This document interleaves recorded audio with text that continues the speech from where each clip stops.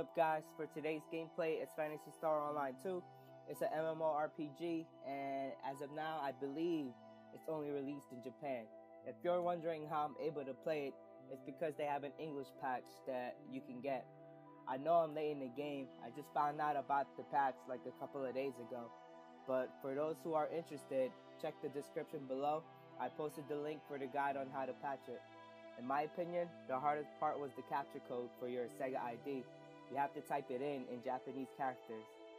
This game takes me back to my Dreamcast days when I first played the original Phantasy Star Online. Once I was able to go online, thanks to NetZero, I was hooked.